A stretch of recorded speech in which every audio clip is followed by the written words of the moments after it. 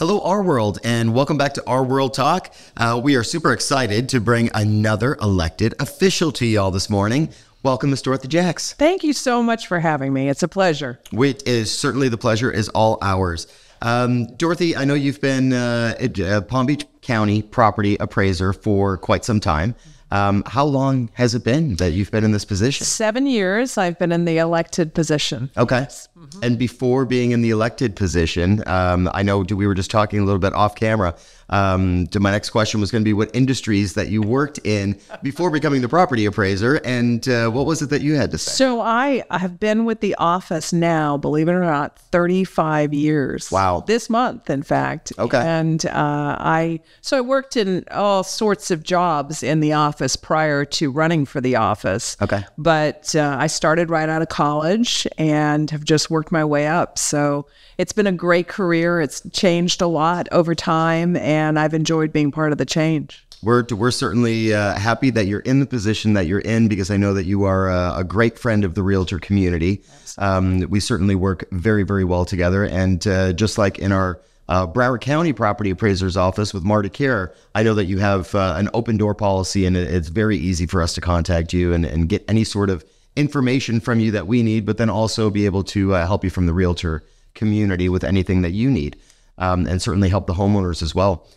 Tell us a little bit about where you're from. Sure. Well, I grew up in Jamaica, in Kingston, Jamaica. Oh, no way. In the islands. Very cool. Was born there, and I moved to Puerto Rico for a couple of years when I was 12. Okay. And then I moved to Florida for high school. So I've been here a long time. I went to Palm Beach Gardens High School. Really? So I've been a county girl for a while, and went to the University of Florida, and came back and started working. So I feel I'm in a great community for who I am, because Absolutely. I'm just a kind of mutt, like most Floridians are. You know, I come from lots of places, but it's and I love the way our whole of our South Florida is like that. You know, Right. Just people from a lot of different places. It makes it exciting. So you're an islander at heart. I am. Certainly comes through with your personality. You're very, very kind. Tell us a little bit about the position that you hold as a property appraiser. What really goes into all the things that your office and team touch? Sure. You know, we do three major things. We value all 650,000 properties in Palm Beach County for tax purposes. So we're doing appraisal, but we're doing it as mass appraisers as opposed to single property fee appraising. Right. We do that annually by Florida law, as does every county in Florida. We also administer exemptions. The primary one most people know about is the homestead exemption, but We like our exemptions. others, absolutely. And we also manage the county-based maps. So we're the agencies that is responsible for knowing who owns what and geographically where it is, which sounds a little sort of like, what's that mean? But it's important for a lot of different reasons. The maps are used for E911 when they're locating you. They're used for the flood control of people. They're used for permitting. They're used for a lot of different things. So we maintain those maps, and as ownership occurs, as your members sell properties, Right. the deeds are filed. Those with the clerk of court, that comes to us, and we attach it to the property record so that you always know who owns a geographic property. So, Okay. yeah. Let's expand a little bit on the flood mapping that you're talking about, because that's always something that's sort of a hot button item that everybody always wonders how it's done and where that comes from. So what exactly is it that you guys do as far as the flood map is We concerned? provide the maps to the state, who then actually does the flood mapping, because of course that's also a lot to do with, you know, how high you are, how low you are, Right. and so forth, which isn't part of the data that we keep. Right. But it's important to sort of have a sense of where are the retention areas, where are the areas where the canals and so forth, because I mean, all Florida is just one massive area of Big old sandbar. swampy land, right? So the key is getting the water away from the buildable area. So yeah, the state actually manages the flood maps. We just pass them data regarding ownership and how that's changing. I mean, think for a minute about when a community is platted the first time. You know, it goes from being one enormous piece of land down to a bunch of little homes, right? Or little lots. flooding is probably the primary thing that's dealt with by whoever is platting that property. Right. Like, how do you get the water away from where you're going to build a property? So all of that is some data that we keep, but we don't manage who's in which flood zone. Right. Yeah, and like you said about platting, when you're going to go and plat that property, you're taking all this permeable land now and covering it with concrete, concrete foundations. So now you've got to have a place for all that water to go. Exactly. And retention ponds, which is why you see retention ponds. I mean, it's kind of funny, isn't it? Because certainly people love living on water, but so many times they're simply living on the thing that is stopping them from being flooded. Yeah. Right. Yeah. Exactly. So you are obviously working in a great office. Otherwise, you probably wouldn't have been there for over 30 years. So I'd assume that leadership and culture are vital to you, vital to your team and your office. What is your office culture like? Yeah, well, I am really lucky to have one of the best teams in Palm Beach County. I would say one of the best teams in Florida. We have 220 employees in 5 offices in the county. Oh, wow. So we're actually out in the communities. And when you need to access our services, sometimes, say you're in Jupiter, you would go into our North County office, which is on PGA in the courthouse. Okay. And you would find both the exemption staff who can handle any question about exemptions or about how portability works or anything, the caps, but you also find the appraisers who actually value the north end of the county. So we position people where they can not just be close to their work, but also be close to the public who they're serving. I am a really committed public servant. I believe that we serve you first. Right. And my staff have just followed through on that and just see the real joy that I do in providing exceptional customer service to our customers who are the taxpayers. Right. And we know we do a complicated thing, but we want people to appreciate how it's done. And so we've really worked hard on how do you communicate that? How do you communicate this complicated subject? And these days, it's not just about talking to people. It's also about emailing. It's also about providing really good websites, that we can let people use. And I will say I always tell people, the first people we serve are the taxpayers of Palm Beach County, but so importantly are the realtors, because we know that you are, in a sense, going to pass on a lot of good information that we provide, especially to people who are here for the first time. We try to be your boots on the ground and work hand in hand with the property appraisers. Absolutely. And we so appreciate that. We do a lot of outreach to real estate offices across the county. I myself do it, and so do many of my managers. They go out and we do presentations. We're always happy to do that. Okay. If any of your members are interested, just have them give our office a call. My assistant organizes all of that, and we probably do 3 to 4 a week. Oh, wow. Where we're out in an office and just talking about what benefits there are so that your members can pass that on to people that they might meet in the course of business. Right. I think there's a couple common misconceptions around the property appraiser's office. One of them, everybody thinks that you're out to get them, which is totally the opposite. I mean, you're out there doing those, the mass appraisals, but you love to help the homeowners experience those tax exemptions and help them with portability and all those things that are going to help save them some money. And you put out the communications to let them know when it's time to file for homestead and that sort of thing, which is really important. And the other misconception, you are not the property tax collector, right? No, exactly. No, totally different thing. Different office. Yep. Yeah. So actually collection is done by the tax collectors. There's a county tax collector, Ann Gannon is our tax collector. And she does that along with a lot of other duties. But we don't get involved at all in bringing the money in. Right. We just say, this is what the amount is going to be. Right. And that's, of course, based on 2 things. One, the valuation we place on the property, but then also the tax rates set by the 39 cities and the county and all the special districts. So it's actually, the taxes are just a calculation of those rates that can go up and down. Right.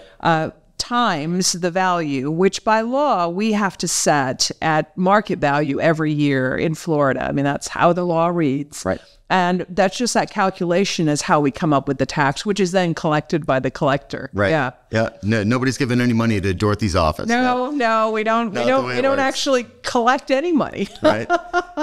So let's talk about homestead and portability, because those are two very important pieces of the tax puzzle. So common questions that agents always get from homeowners is what portability is and how does it work? Yeah.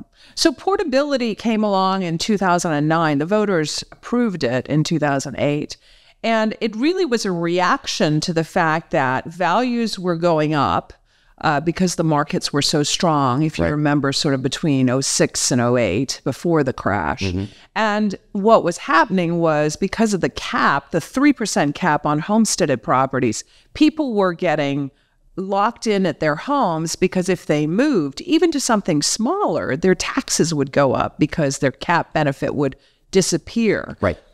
The cap law always says that once you sell your property, the cap on that property goes away. Right. So what portability did was it allowed you essentially to move that cap to another property, another homesteaded property you're buying. And the nice thing is they said anywhere in Florida. So if you're moving here from Broward, or if you're moving from here to Alachua or to the Panhandle, you can take your portability benefit with you. And what it is it's the difference between the market value that we've put on your property, which we adjust every year if the market tells us to, and the capped value. The capped value is created by the 3% cap that the homestead has put on your property. And that's our Save Our Homes value. Exactly. And the difference between those two is your portability benefit. And you can carry it to another home you're buying in Florida and making your homestead. It's homestead to homestead. Gotcha. You can't take it to a rental property. You take it to your next house that's going to be your primary home. Right. And you have, there's rules around it. You can only take up to $500,000, no more than that. Some people have more than that, but that's all you can carry. If you downsize, you don't get to take the full amount that you have, meaning downsize in value. So if you go down in value, say you move from a big house to a condominium, you don't take the full amount of portability. You take the proportionate interest of your new value to your old. So if your new home is worth half of your old home, you only get half of your portability amount. Understood. You have a window to do it in. You can most people sell a home, buy a home.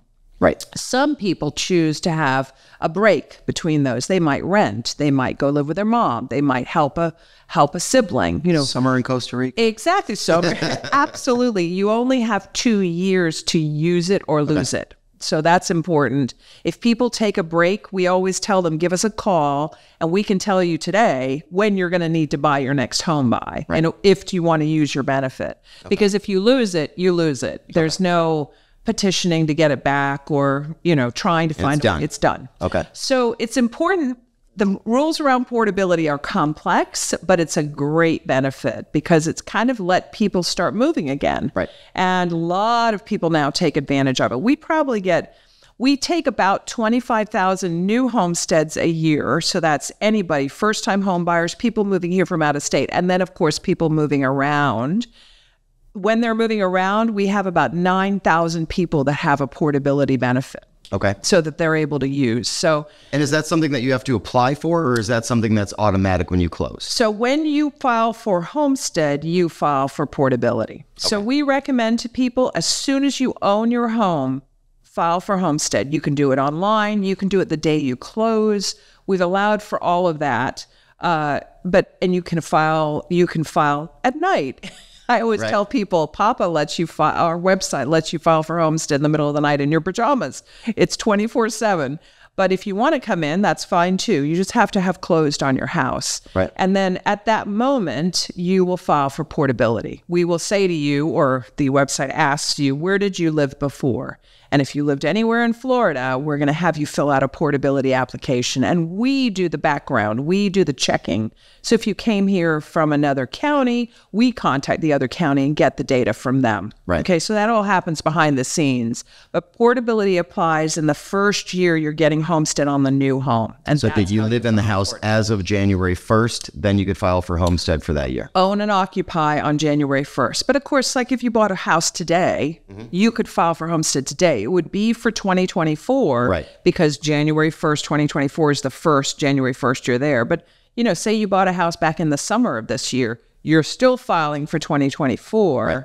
and we're going to take your application and your portability for 2024. And when is the deadline for applying for homestead each year? So the deadline is March 1st, technically. That's the deadline, not March 31st, March 1st. So think end of February. January and February are the primary months to file for homestead. However, there is an extension you can have all the way up until September. So we'll take a late file application all the way up until the end of regular petition filing, which is mid-September. Okay.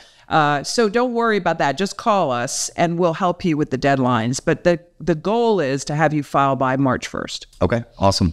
And for all the realtors that are listening, what a fantastic touch point to get with somebody in the beginning of the new year to remind them to file for homestead. It's a great way to get back in contact with somebody who you just sold a house to in the last, in the previous year. Great touch point for them. Nice little reminder. Are there any changes coming to filing for homestead? Yeah, nothing major coming to filing for homestead. We are at the moment updating our website, which is a big. We just love our website. You probably know we affectionately call it PAPA, Property Appraiser Public Access. Realtors love the website too. Yes, and we're thrilled you guys all use it and give us a lot of great feedback on it, which helps us to redevelop it. Right. About every 5 years, we rewrite it, mainly for technical reasons, because we want to keep the most updated technology running the site, keep it fast and keep it efficient. Sure. But also we take the opportunity to look at what people have asked us for. So this iteration, which you'll probably see in January or February, it'll start rolling out and you'll get a little window to use it before it's all you can use. Okay. But it will be more ability to download data. A lot of people have asked us for, I'd like to do a search and then I'd like to bring it into Excel so I can make labels or I can, attach the data to something else I'm doing. Okay. So there'll be a lot more of that. Okay. There'll also hopefully be better features for accessing things like address changeability, or you want to report that there's a data element that's incorrect, or filing for homestead will be cleaned up. So there's a lot of little fixes, but generally, other than the sort of front page look and feel that will be a bit more modern, all the old search features will be there, because everybody always says, don't change it. We can't have you change it, so we don't change it too much. Do you have a button on there to report the homestead cheaters? We do.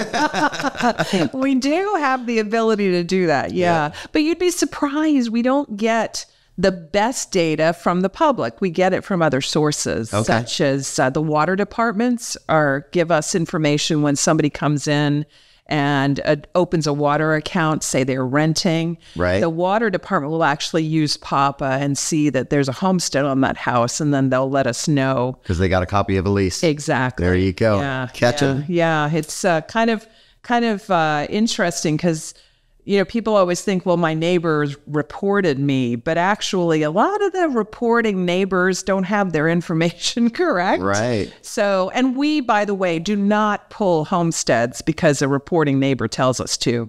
We always make sure that there's more than just some angry person, right? Before we pull a homestead. We're very careful. Make sure the data that you receive from somebody is, the looky-loo neighbor is actually valid before you go and do something like that. Exactly. So Palm Beach County is home to a very diverse group of residents, but one of those larger groups is our senior population.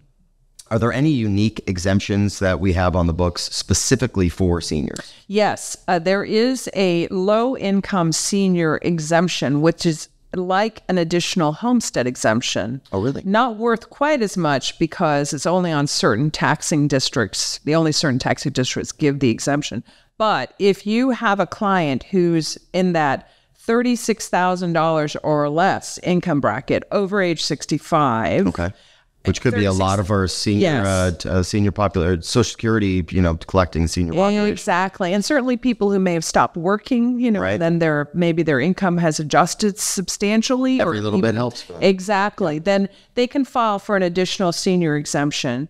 That's done as part of the application process. Again, if they're coming here from another state, they just need to come in. We usually will say, are you over 65? And if your income is below, there's this additional benefit. Okay. There's also some nice benefits for veterans, disabled veterans now, not just a regular veteran. My husband's a veteran, but he's not qualified. He's not disabled. But if you are a disabled veteran, you should let us know when you file, because there are nice benefits for disabled veterans. Okay. Yeah, there's also... Do they ask that right on the application? Yes. Okay. There's a place on the application, so it's pretty clear. And a lot of people are really good about saying, you know, I'm a veteran. Are there any benefits? Because in many states, there are benefits for veterans. Right. Yeah. Okay. Well, we love our veterans. It's worth asking. We have a lot of good literature that we hand out on our counters. And I know when I speak and our staff speaks, we always hand them out to your members. Okay. And but we're always happy to have that. Of course, it's all on the website as well. That's the other thing about new PAPA will be there's hopefully better, quicker access to some of this information about these secondary exemptions, because any amount, you know, helps. There's even a benefit for widows and widowers, which is we recently, my Property Appraisers Association, Marty Kerr and I are in the same organization. We got through a increase from $500 in value to $5,000 in value, which equals about $100 savings for widows and widowers. Okay. And all you need for that is a copy of the death certificate of your spouse. Okay.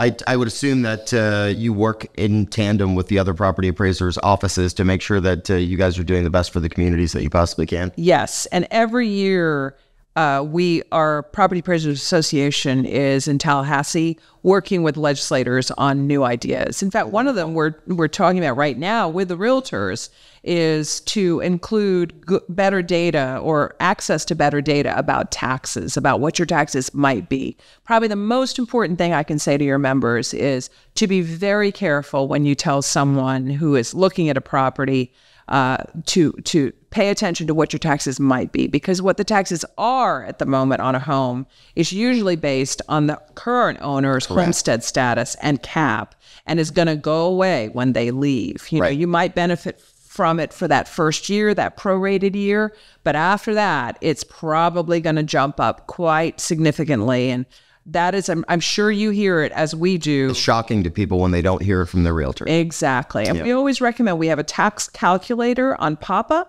Go to the property record and put in what you're going to sell the property for, and it will give you a better estimate of what the taxes are going to be. Right. Yeah. Yeah, that's a fantastic tool to use. We use it all the time.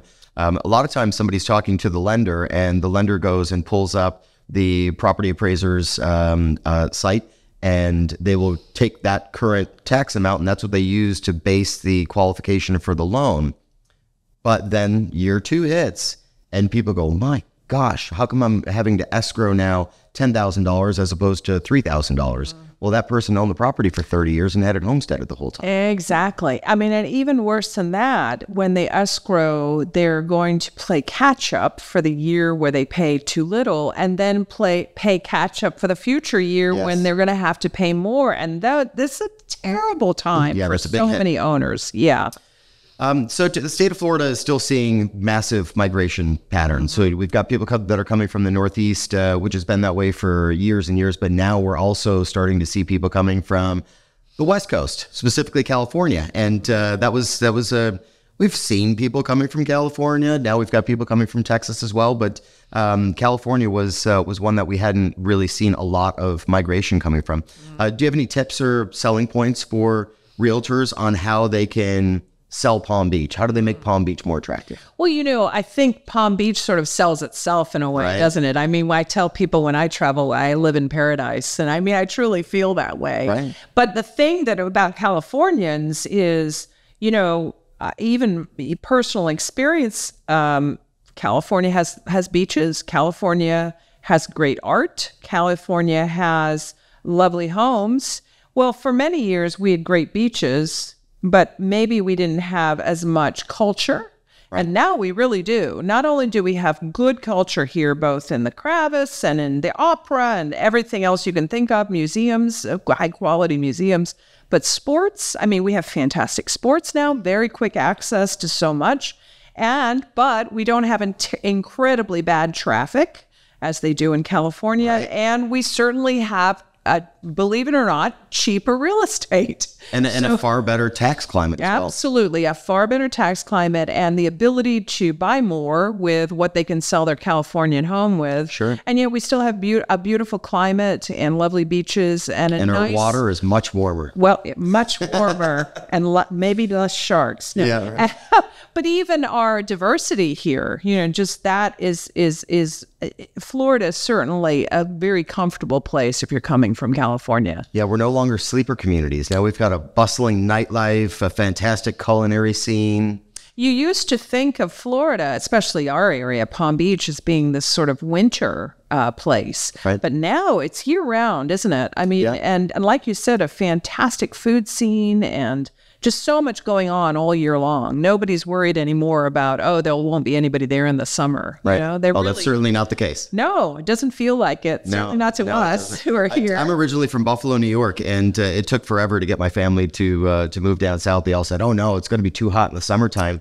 And they just experienced their first couple of years of being down here. And, nobody feels the heat in the summer. There was such a big misconception, but you go back to Buffalo, New York in July, August, beginning of September, it is so hot. There is no breeze. And down here, we've got beautiful beaches to enjoy, take a dip in the pool, which not a lot of people have up north. Certainly a fantastic place to live year round. And we've got air conditioning down pat here. Exactly. Yes, we certainly do. Well, I know that you're quite busy, so we're going to let you get out of here, but I always ask one last question of all of my guests. Tell us about a little Florida gem, something that you love about living in South Florida. It could be a restaurant or an art gallery or just something that you absolutely loved about being down here. Well, I'll tell you, one of the things I love is the Norton Art Museum. And I don't know if everybody has been there recently. I've never heard of it. Where is it? Oh, my goodness. It's just south of Okeechobee on Dixie Highway in West Palm Beach. Okay. And it's been there a million years, but it has expanded and has a great restaurant in it. It has a fantastic Friday night program that's free to the public. There are days of the month when it's completely free to Palm Beach County residents. Okay. And the art is incredible. I always used to call it's like a boutique museum. They sort of have one or two of everything you know. Okay. Plus an amazing collection of other things. So if you haven't been there, the Norton Art Museum is one of my favorites. Norton Art Museum. You guys heard it right here. Well, thank you so much for being with us. It's certainly been a pleasure, and we look forward to many more years of partnership with the Property Appraiser's office and with you specifically. Thank you so much, and thank you for having me. It's been a pleasure. Awesome. Well, thank you guys for listening, and we'll see you right back here next week on RWorld Talk.